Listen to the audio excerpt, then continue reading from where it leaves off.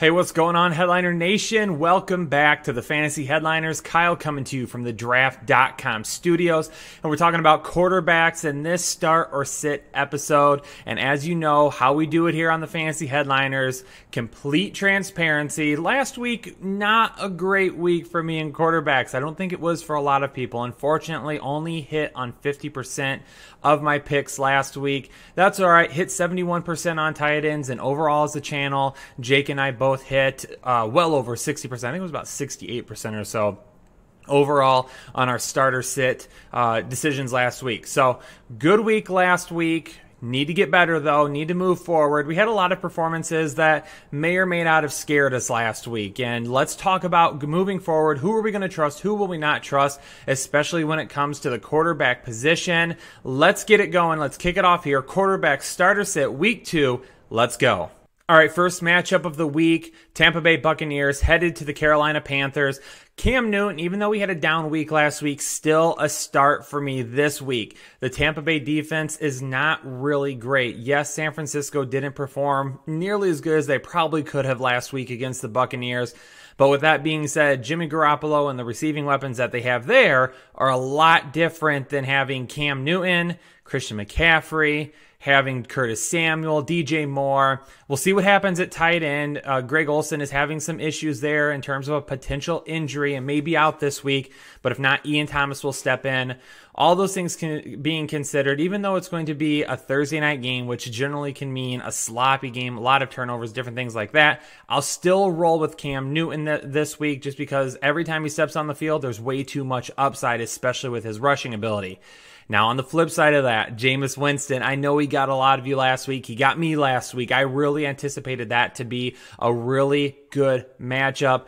He looked good at times. He looked awful at times. Well, this week, again, on Thursday Night Football, which can potentially mean a lot of a really sloppy game, a lot of issues. I'm going to go ahead and bench him because the Carolina Panthers really took care of Jared Goff last week, held him in check, held the Rams offense in check, and performed well. So will they do the same thing on a Thursday night against the Buccaneers? I think that in terms of percentages of them doing or kind of having the same performances they did last week is much higher than not. So we're going to roll with Jameis Winston on our bench this week, but Cam Newton, go ahead and put him in your lineup. Too much upside to leave him on the bench, even for a Thursday night game.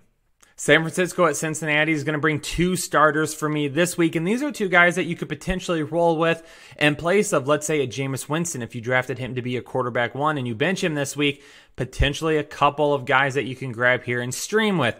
Andy Dalton had a pretty good week last week. He actually showed up, played well against Seattle. I thought that game was going to be a disaster for the Bengals offense, and it really wasn't. He played well. The same thing could happen this week against the San Francisco 49ers. Andy Dalton could have himself another nice performance, at least streamable in a 1 QB league. With Jimmy Garoppolo, they also didn't play that bad last week. Now they could have played better, and this is an offense that continues to evolve, but they are going to get better as the season goes on. Don't forget, Jimmy Garoppolo missed basically all of last season. Give him time to get out there and get the rust shaken off. When it happens, when things click, he will be much better than what we've seen so far. So if you have to play him this week, feel more than welcome to. I think that this is a decent matchup for both of these quarterbacks to at least be in and around the low-end quarterback 1 type area. At the very least, they're going to be high 2 or quarterback 2s this week. So if you need to put in your lineup, go ahead. Safe picks this week. Not really a ton of upside, but they'll get the job done for you. Well, we just found out literally right before I recorded this episode that Phillip Rivers is going to be missing Hunter Henry moving forward, and it also sounds like Mike Williams is banged up right now. So what is going to happen with him having those 2 weapons out? Honestly, not a whole lot. I don't care for the Detroit Lions defense. I still don't. I'm a Lions fan. Can they be good? Yes, but they're not going to be overpowering. They're going to be ready to play at home and ready to go. But Phillip Rivers is going to be just fine this week. And Matthew Stafford, who I had as a sit last week, performed very well. Surprised me with his performance last week. Could do the same thing this week against the Chargers. Again, the Lions are at home, first game of the season. That's actually a pretty decent crowd to play in front of, whether you know it or not, even with his bad bad as the Lions have been, there's a lot of just positive energy in that building when the Lions are at home, even with as bad as they have been. So both of these guys this weekend, I think, will be just fine. Again, maybe limited in upside, but will give you a nice floor in case you need to use one of them to stream for a different option that just won't give you that upside this week. Last week, when the Atlanta Falcons headed into Minnesota, I thought that was going to be a shootout. I thought this was going to be a back-and-forth game, but it turned out that Minnesota just went out there and really put it to the Atlanta Falcons and really didn't need Kirk Cousins all that much. Only 10 passing attempts last week. Now, is that going to happen in Green Bay? More than likely not. However, this Green Bay defense, as we saw last week on Thursday Night Football against the Bears to open up the season, they looked really good. This is a defense that Jake and I were very high on all offseason long. And our draft guide, we had him as darn near a top 10 defense this year. So I expect a lot of tough matchups again for them this week in Green Bay. Thielen or Diggs, one of the two will end up getting his, but Cousins I just don't trust, especially if they don't let him throw the ball as much and they rely on Dalvin Cook a lot like they did last week. Even Madison got a decent amount of carries last week. So if they focus on the run game, Kirk Cousins could have really limited upside, and against a defense this good at home, it really takes away and makes that floor even lower as well. Aaron Rodgers, he's going to be a start no matter what. It would take an injury basically at this point for me to bench Aaron Rodgers. He's a guy that you picked as a top 3-4 quarterback. Roll with him. He'll be fine. Start him in week 2. Now, as we come to the Colts and the Tennessee Titans, you might be looking at the screen thinking, well, Kyle, these guys didn't play that bad last week, especially Marcus Mariota. Why are you going to bench him this week? Well, do we really expect Marcus Mariota to play like that every single week? I don't. I still expect him to be mildly inconsistent, and I definitely expect the Colts defense to be much better this week than it was last week as well. And as we saw with the Tennessee Titans on the road in Cleveland, that defense is no joke. They are really going to make the Colts earn everything that they get this weekend. Jacoby Brissett did a fine job last week, but for fantasy football purposes, he just doesn't have any ceiling right now. Yes, he got T.Y. Hilton a couple of touchdowns. That was excellent to see that connection there is growing. But outside of that, he wasn't great. He was good. He got the job done. And just for football purposes, that's excellent. That's exactly what he needed to do. However, from a fantasy football perspective, when we need to score a lot of points to win, he just isn't going to get that done this week. I also believe Marcus Mariota is going to see a little bit, I don't want to say worse of a performance, but a performance that is not nearly up to what we saw last week. Don't expect those week 1 standards every single week from Mariota until he proves on a consistent basis. Unless the matchup is really good for him, I'm probably going to leave him on the bench. Plain and simple, put Tom Brady in your lineup. That's it. That's all I have to say here, right? No. Okay, so we got a little bit more to talk about. Well, Tom Brady, yeah, he's going to be in your lineup. We saw what happened last week. Lamar Jackson and the Ravens just went in and pummeled the Miami Dolphins last week, but that's all right. Tom Brady's going to get his this week. We still don't know if Antonio Brown will be on the field or not, but regardless of that, they're still going to perform more than well. Tom Brady is one of my top quarterbacks this week, probably at least a top 5, if not top 3 for me, so he's definitely in your lineup. For the Miami Dolphins, we can't start Ryan Fitzpatrick or Josh Rosen moving forward. As we saw last week when the game got out of hand, Fitzpatrick came off the field, Rosen went in. Is that going to continue to happen? Are these guys going to split halves? We don't know what's going to happen with that quarterback position. So even though we know this is going to be a negative game script and whoever the quarterback is going to be throwing a lot, we don't know who the quarterback will be. The last thing we want to do is put Ryan Fitzpatrick in and then find out in the middle of the third quarter because they're getting blown out that they pulled him and put Josh Rosen in. So with that being said, we got to sit these two. We don't know who's going to be starting, we do know who's going to be starting. We don't know who will be finishing the game. And with that being said, I don't want to get into the third, fourth quarter and find out my quarterback isn't even in the game anymore. Forget about those two. Go with Tom Brady, though.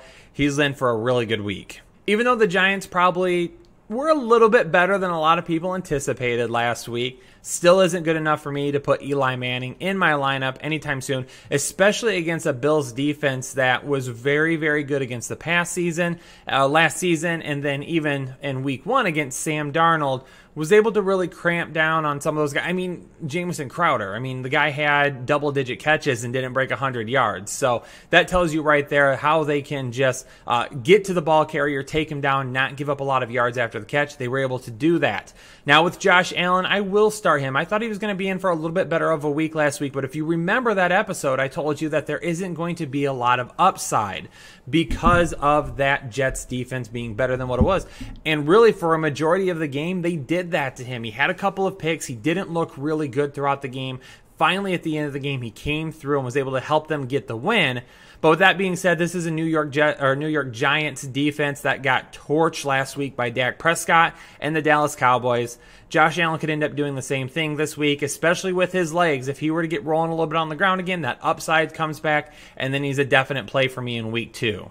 I expect the Pittsburgh Steelers to be much better in week 2 than they were last week. That was a tough assignment on the road in New England. They were raising a banner, celebrating another Super Bowl. Obviously, there was a lot of hype around that team.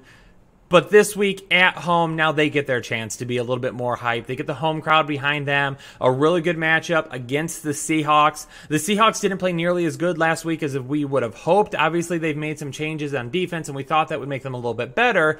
They were good. They weren't great last week, but they were all right. So Pittsburgh, Ben Roethlisberger, I expect him to have a fine week this week. And of course, Russell Wilson, you never set him. Go ahead and roll with him. Tom Brady had a good week against the Steelers last week. Wilson will have a good week this week.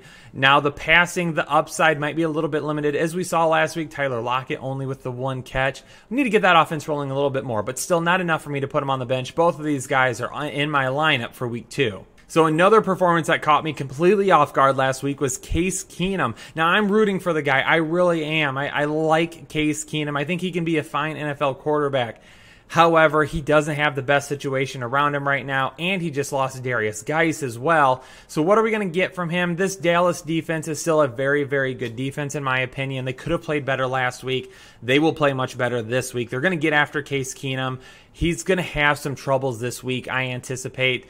Even though he had a great week last week, again, one of those situations like Marcus Mariota, until I see him doing consistently, I can't put him in my lineup, especially in a one-quarterback league. With that being said, Dak Prescott, his counterpart this past week, we loved him all offseason, right? Well, I did anyway. A lot of you may not have, but he showed exactly what he can do last week. Expect more of the same this week. Another great week for Prescott incoming. Lamar Jackson is not going to be anywhere near your bench. Regardless of what the format is, he's not going to be anywhere near your bench. Obviously, we're starting Lamar Jackson. Now with Kyler Murray, let's talk about him. I had him as a start last week, so why am I going to sit him, especially after the fourth quarter? Well, he looked great in the fourth quarter. Do not get me wrong. He looked excellent. He was able to lead that team back, get them the tie. That was excellent work on his part. However, he just didn't look good throughout majority of the game until then. And against this Baltimore defense on the road in Baltimore, we could see a lot of the same inconsistencies this week. So even though I like him, I like his upside, I like his potential, especially with his ability to run around and scamper on the ground a little bit, I'm going to go ahead and sit him this week in a hostile environment, especially when the inconsistencies from last week, I believe, could carry over to this week. Go ahead and roll with somebody else this week. Like I said, if he was your quarterback one, some of the other guys I've talked about in this video as a start that you may not have thought about, you could potentially pick them up and stream them in his place this week.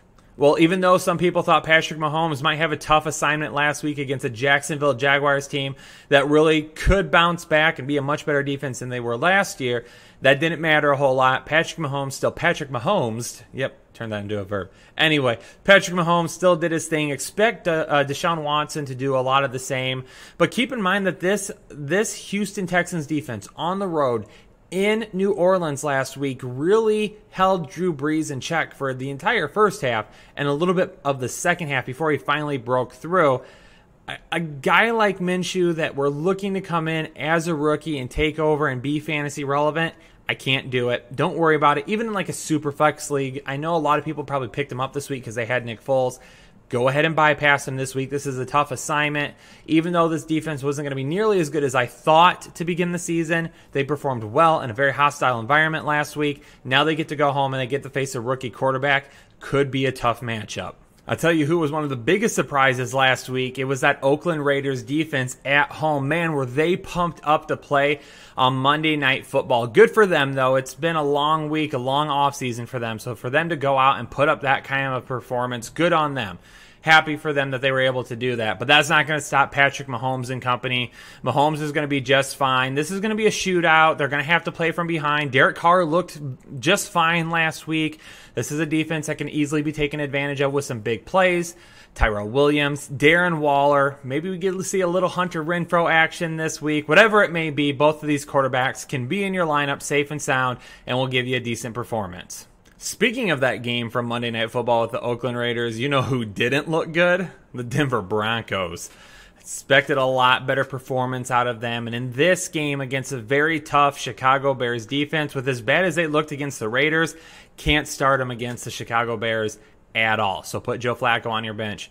With Mitchell Trubisky, I tell you what, the guy's got to show me some more consistent performances before I start relying on him, especially in a one-quarterback league. Now, if you play in a two-quarterback league and you want to throw him in there, or a Superflex league, that's not that bad. That I won't argue with that much. But in a one-quarterback league, you can even find better streaming options this week. If any reason whatsoever, if the Denver Broncos can get off of their butts and create some more pressure with Bradley Chubb and Von Miller, Trubisky could have a really tough week. Allen Robinson had a great week last week. It was really nice to see that. Would love to see Anthony Miller get going finally, but it might not happen this week. We got to see Trubisky get better on a week-to-week basis. Maybe it will be this week. I'm not gonna hold my breath though. Keep an eye on the situation moving forward, but for right now, leave him on your bench. Drew Brees and Jared Goff, both of them are going to be in your lineup this week. We talked about it against the Houston Texans on Monday Night Football. Brees took a little bit to get going. That's all right. We're still going to put him in our lineup. He's still going to have a good week. I expect Jared Goff to be much better this week, though. Yes, he had a pretty decent matchup, I thought, last week.